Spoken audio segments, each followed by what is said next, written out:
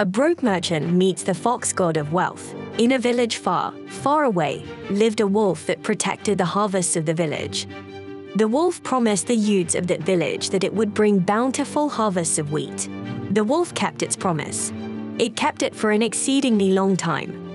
No one knows when it began, but the people of the village would use the phrase "the wolf is running" when ripe wheat stalks sway in the wind. When ears of wheat were flattened by the wind, they said they were trampled by the wolf. They even said the wheat was eaten by the wolf when the harvest was poor. The village must have really treasured that wolf. They all lived quite happy lives, but that is not the end of the story. After a long time had passed, no one remembered the promise they made with the wolf anymore. The tales of the wolf, which were full of familiarity and awe, eventually just became antiquated stories. Then, in the village, we see some nice tranquility. The clear weather should last until nightfall again, because rain would be troublesome for the nice horse here. The traveling merchant then tells some soldiers about how there's a small village in the mountains about a half-day's travel east from here. He is on his way back.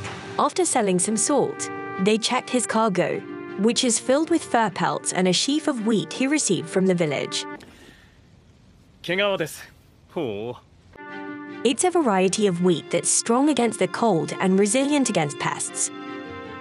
The merchant, however, does wonder about what's going on, because normally there are not knights like this guy around these parts.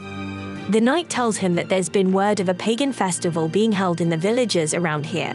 While traveling further, the merchant does ponder a bit about the pagans. Then he introduces himself as the traveling merchant, Croft Lawrence. To some people, harvesting wheat looks like quite the harvest this year. He asks them about directions for Yeri. Farmers also tell him how one of the young men there will end up Holo this year. Then he sees a lot of people gathered around talking about some wolf and trying to catch it. Then suddenly, the merchant Croft hears some noise near his cargo.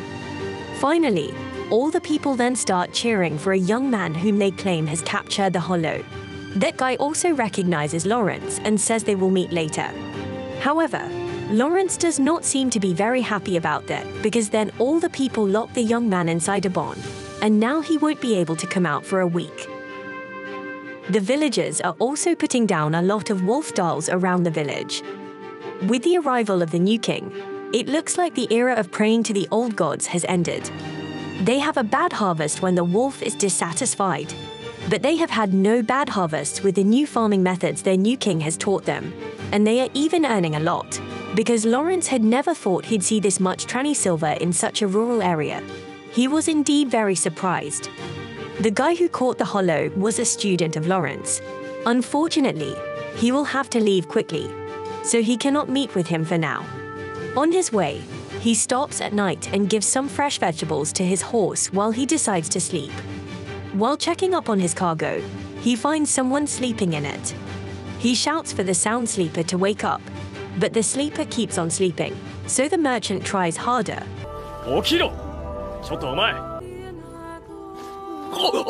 After which he notices wolf-like years on the sleeping beauty. This surprises him as the lady opens her eyes.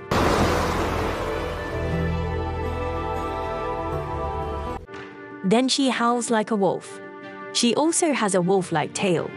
She loves the beautiful moon and then asks Lawrence if he has anything nice to drink. Since Lawrence does not have anything like that, she asks if he has something to eat. Then she sees a piece of dried meat on the ground near him, and while she is picking up the meat, Lawrence, who is scared, points a blade at her and asks if she is some kind of witch. The wolf lady does not appreciate this, but notices that the guy must not be from the village.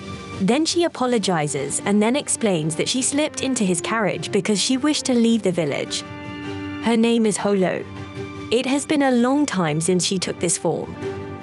Lawrence knows someone who has been called that name, but the wolf lady says that she has heard of no creature with the name Holo other than herself. Then Lawrence says that it is the name of the god of harvest in this area.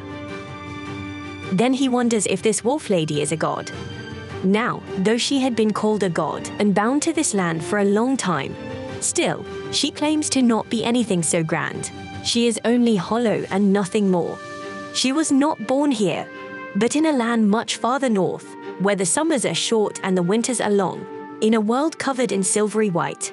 She was born in a place called Yoritsu. She is the wise wolf Holo of Yoritsu. Lawrence had never heard of that place. Then suddenly Holo starts feeling chilly. While she does not dislike taking on human form,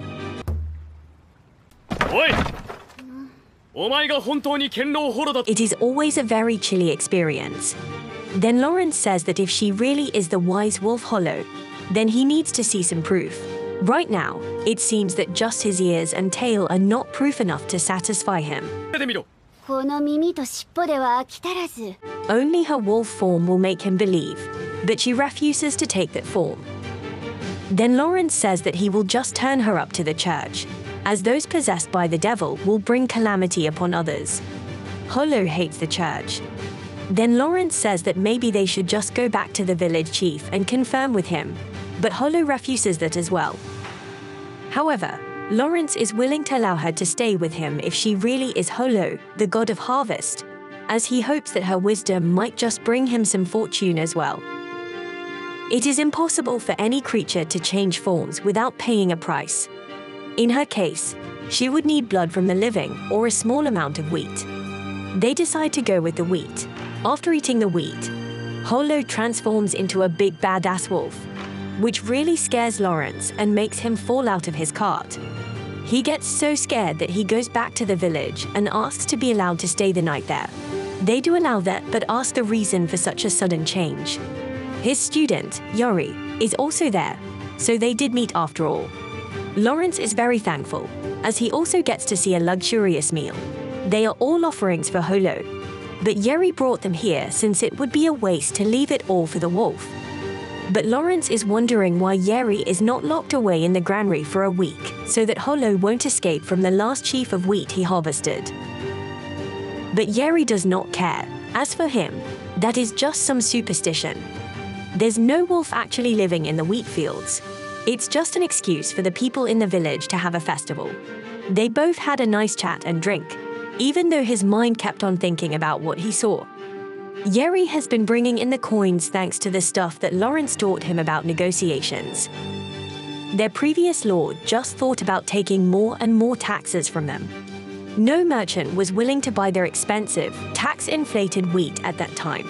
Lawrence actually bought some wheat from them.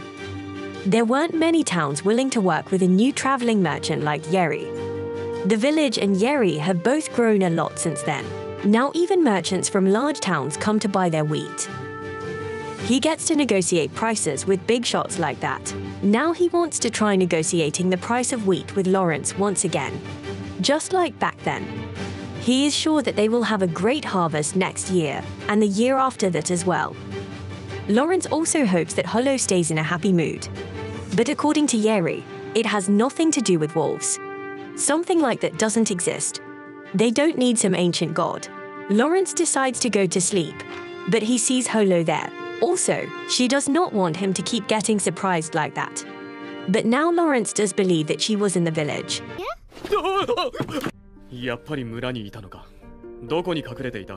After all, she used to live inside the wheat during the harvest. I am on the last piece of wheat. That's why it's quite difficult to escape from there. However, there are exceptions. If there is a larger amount of wheat than the last sheaf of wheat nearby, she can move to that wheat without being seen by humans. That's how she got inside the cargo of Lawrence. In a way, she owes Lawrence a great debt.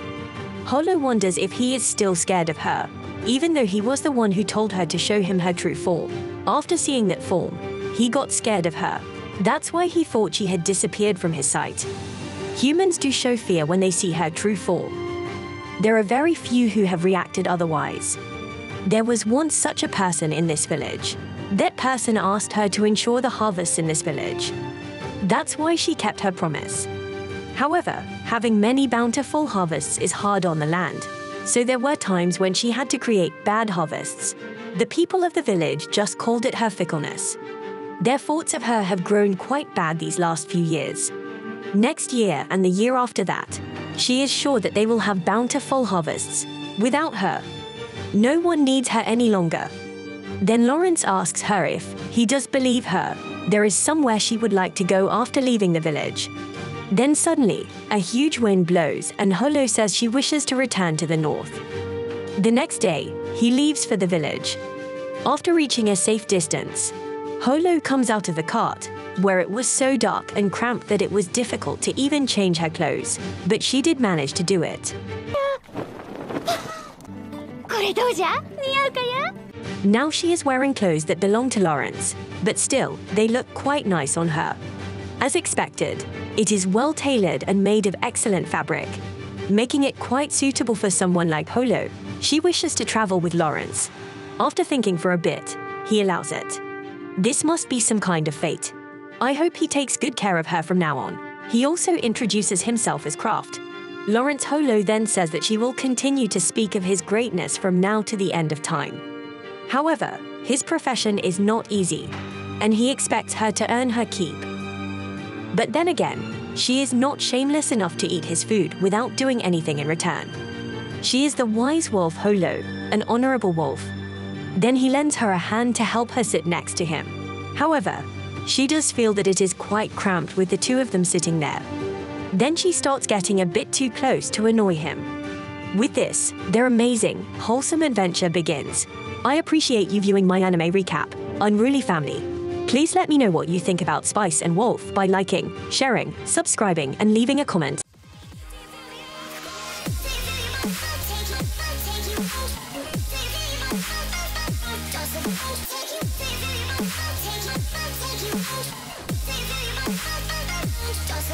Take you